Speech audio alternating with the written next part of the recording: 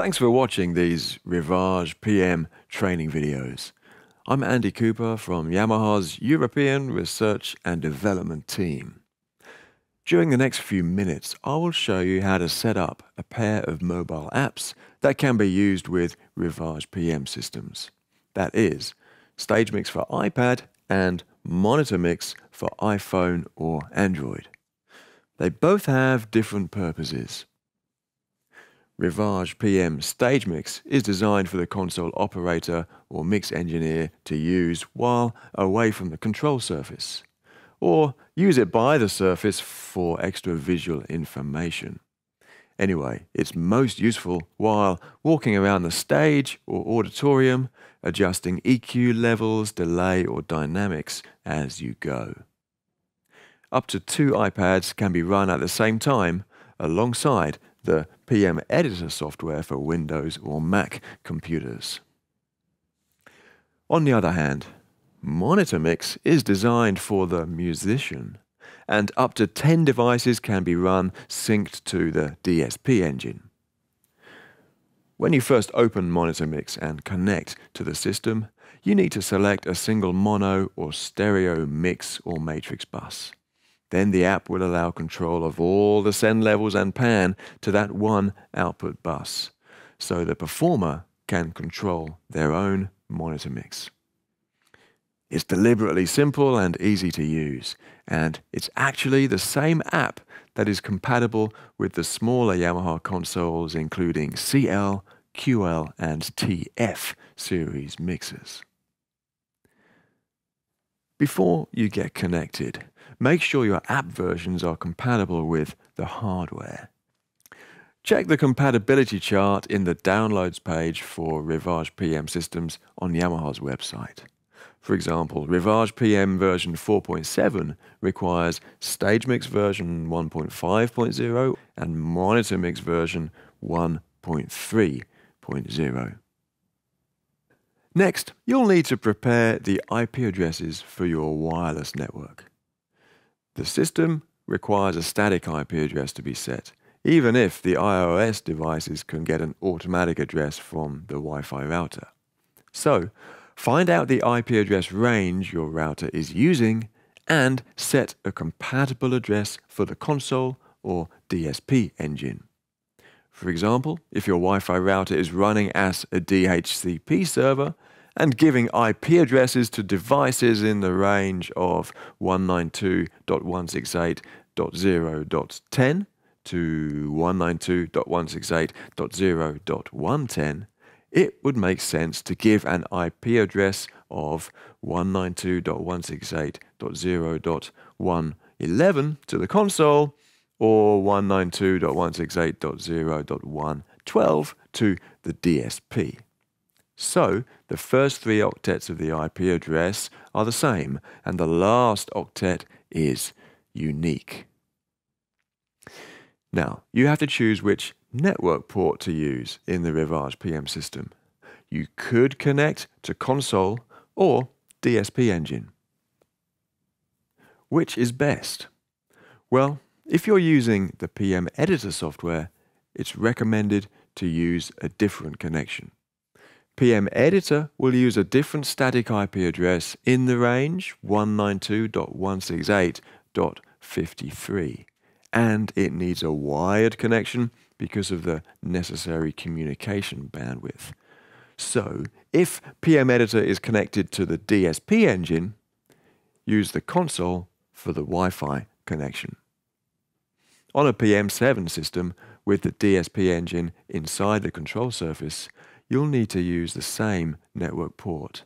And it can be done on other systems, but you'll need either a network switch or a Wi-Fi router that can handle IGMP snooping. That is a function that filters out multicast data. And without that, your Wi-Fi network will become congested with the data that is meant for the PM Editor software, and the StageMix and MonitorMix apps won't work so well. Let's look at the settings you need to make on the console to facilitate the Wi-Fi connections. Open the setup screen and find the network window. Firstly, in For Mixer Control, set each IP address to a unique number within the range used by the Wi-Fi router, and set the subnet mask to match. The default setting of 255.255.255.0 is suitable in most cases. These two IP addresses can be in the same range, but must have a different last number. For example, 192.168.0.128 and 192.168.0.129. Once the IP addresses are set, you can enable the console IP setting to use StageMix and the DSP engine IP setting for MonitorMix. A name and PIN number can be set for MonitorMix to restrict who has access. This will need to be set on each remote device before they can connect. Next, open the MISC tab and select the communication quality. If you are not using PM Editor, then select StageMix only, which will reduce the amount of bandwidth used for communication, keeping the network efficient. If you intend to use both Editor and StageMix, you'll need to use a network switch or Wi-Fi router with their IGMP snooping function enabled. Otherwise, too much multicast data will pass through Wi-Fi, reducing the control quality from the iOS devices. Note that even though RIVAGE PM editor software and MonitorMix apps can work with the DSP engine, without a console, StageMix does need a console online to function. Even if you connect through the network connection of the DSP engine, StageMix needs to communicate with a console which is synced with the DSP. On the other hand, MonitorMix can only function when the DSP engine is online. It will not work when connected via a console network connection if the DSP engine is offline. Anyway, now we are ready to get connected. Let's launch RIVAGE PM StageMix and take a quick look at its features. Along the top, you can see level meters, inputs or outputs or custom layers. Scroll through the meter bridge to select which channels to see on the faders below. Above the faders, there are thumbnails to show channel processing. Scroll through EQ, Dynamics, Insert, Delay, and Pan. If you want to see gain or silk, press the buttons at the bottom. Press Sends to access the send on fader. Touch the selected send to choose a different output destination. On the right, select to see a full screen view of processing such as EQ, Dynamics, Inserts, or Delay. Channel names, icons, and colors can also be edited. And there are shortcuts available for copy and paste and other functions, as well as user-defined buttons.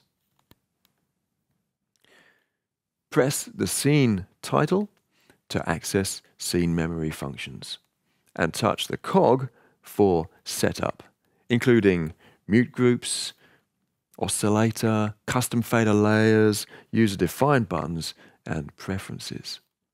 Most functions you may need while working away from the console can be found here. Though remember, you still do need a console online for this to work correctly. Back to the user-defined buttons, and it's worth noting that these buttons on StageMix are assigned separately from the user-defined keys on the console, so you're free to select a different set of functions. 6 buttons can be viewed along the bottom of the screen, while your favorite assignments can be saved and loaded within the setup window. So, It's quick and easy to switch assignments for different tasks. MonitorMix is much more simple to operate. When you connect, first select the mixer you wish to communicate with, in case there's more than one in the network. Press Connect, and then you'll be asked for the PIN code. Enter that, then select which mix or matrix bus you wish to control. That would be different for each performer. Then MonitorMix displays all the levels from each input channel to that output bus. If it's a stereo bus, you'll also be able to choose pan. The master output level and balance is shown on the right.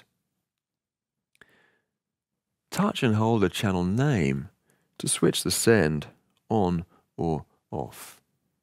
White is on, grey is off. Along the top, there's a button to hide all the channels that don't contribute to the mix. If their levels are down or their sends are switched off, that reduces the clutter.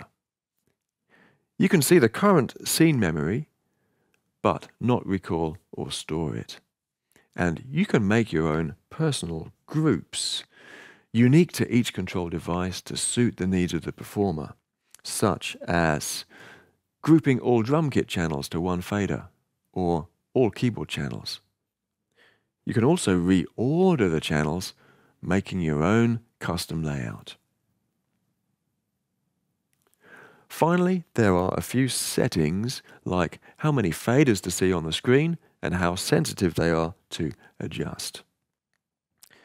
Like I said, simple and easy for the performers to adjust their own settings. It's the same MonitorMix app that works with Yamaha's CL, QL and TF consoles. Though, consider when it may be useful for the console operator to use alongside the control surface.